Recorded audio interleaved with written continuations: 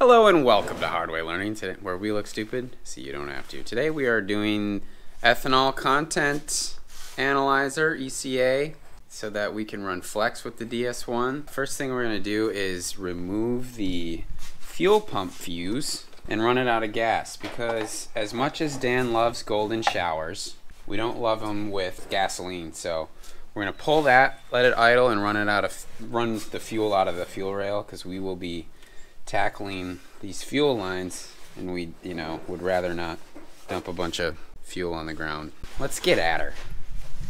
So the fuel pump fuse, according to our handy dandy manual here, is F10 in there.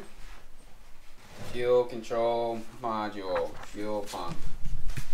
And over here, this guy right here, this 15. So our cover is with a puller. Thanks, Audi. Pull that guy, go start the car until it runs out of fuel.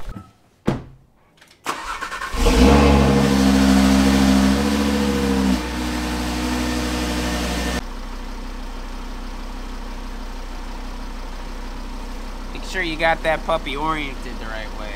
You gotta keep an eye on me, Dan. Sometimes I assume you know what you're doing, and that's where I fail. F10 is that 20 amp fuse right there. Let's pull that one and see what happens, huh? Wow, that took a lot longer than I expected. It just died. Probably like 2 minutes of idling.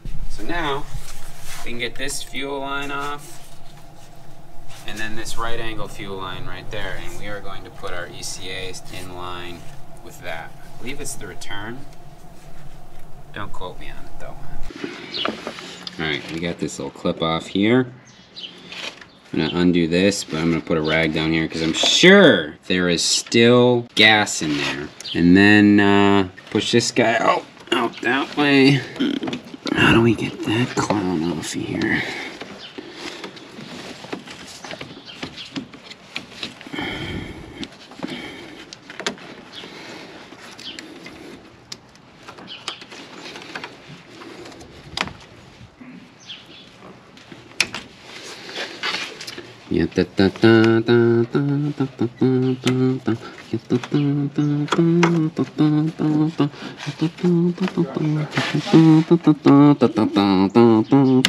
Alright, get a rag.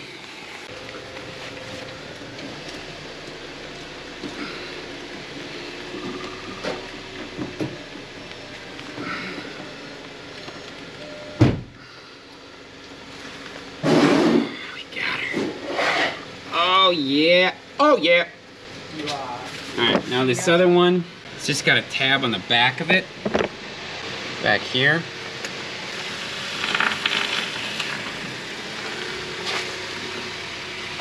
Oh yeah! Oh!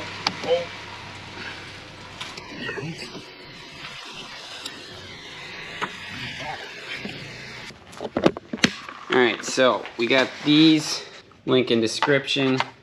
Those go on each side of the ECA. Click, clack. Give a dog a bone. Alright. Very nice, very nice. Alright. We have some Continental fuel line, which is roughly the same length as this guy here. We're gonna have to steal this so that we can connect back to the intake manifold clip. And then we also have a fresh 90 for up by the coolant. So that'll be the same as that guy there. That's this part, Dorman 800-091. So we'll cut this up, get our line set up, and then we'll talk about how we are routing this. Alright, so we got this hose and then some hose clamps. This is going to be a 15.3 to 18.5. Looks like it's the right size. So we also have this hose fuel line clamp pliers. That nice and tight on there. And we're gonna size up and see where we want this to hang out, which I think somewhere around there or there, so we could zip tie it to this coolant line.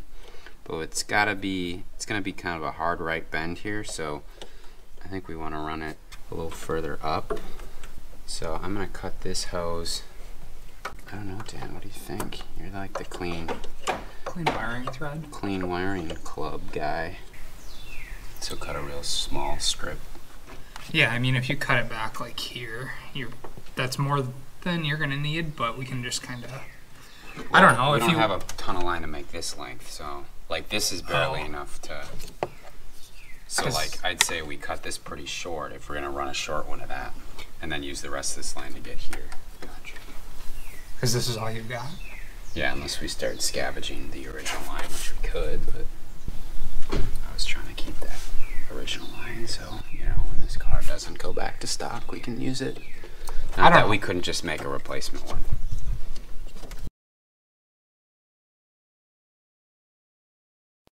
Alright, so you need 2 of these to connect to the ECA. We are repurposing the original 90 up at the top, so we took that off the original hose. You will need, well shoot, no, I think it's just all these 12.8 to 5.3s. Yeah, that's what you want. 4 of those, so 1 on each side of the ECA, 1 on the right angle at the top, and then 1 for the male one that we're repurposing here. For the OBD2 port, you can pop this side panel off, use the trim tool. There's maybe 1, 2, 3, 4, I think, clips. 3 or 4, you fiddle with that. But on the bottom side here, let's see if I can set it up so you can see it, of the OBD2 port, there are 3 little clips, 2 on the back side here,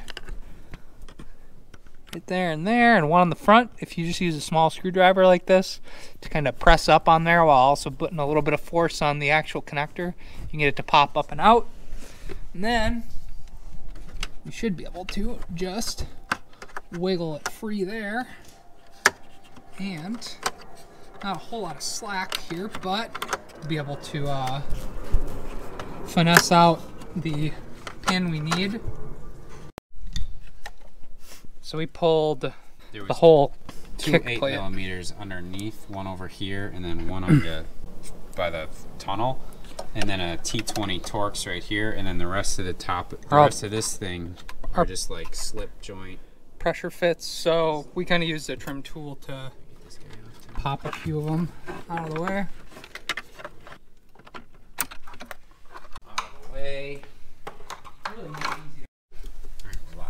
So with this, OBD2 like lock, you can get your pick or whatever in here, and it's just this little pressure snap here. So you get that in there just enough to kind of wrench this out to the side, and then the whole thing just slides right out like that. Alright, so now so I can hold it on that side, and then give her just a little bit of pressure and deepen that one, like so. And now we're going to want to heat shrink that so that it doesn't short to anything. Or we could Tape it up out of the way or something. we'll push that right through the back of that, put our retainer back on, and finish up the Top side. 12 volts will be, you're running 12 volts somewhere on this fuse box. So to run the wire to the ethanol content sensor, we came under here and we pushed out this rubber grommet, cut a little slit in it, ran our 12 volt and our signal in through here. So then on the firewall side, that comes in underneath here, sort of right there. Okay, so we've got everything soldered up here and kind of roughly routed from our sensor here. Kind of followed the rail for the factory coil pack harnesses. Yeah. Wrapped it. Got our ground running over to the OEM ground lug just underneath that one, and then we've got our sensor and 12 volt running into the footwell, and we'll tap into one of the fuses. I gotta double check, and then the sensor goes into the pin 15 of the OBD. Boost! Hello and welcome Welcome to Hardware Learning. We got the ethanol content sensor in. I put in 12 gallons of E85 earlier this week, and the car was running pretty rich. So that kind of was a signal that it wasn't fully E85. I was thinking, you know, since I still had 2 gallons at 91, that it'd be like around 70. End of the week, I ran a third of the tank out, added more E85. We just did the ethanol content sensor, and it's saying that it's only 60, so that would explain why the car was running pretty rich. But this thing, it's a lot happier on corn, I tell you what. And its fuel mapping should be a little more accurate now that it has the actual ethanol content input. So now we can start turning up the boost. We're going to get an external wastegate installed because we're still boost creeping too hard for 93 octane. That OEM manifold just can't bleed the boost hard like well enough. So external wastegate will pick up a couple horsepower because you can divorce the wastegate output from the turbine output. So it should run a lot better on 93, which we need for road rallies. And then when we want to, we got the flex fuel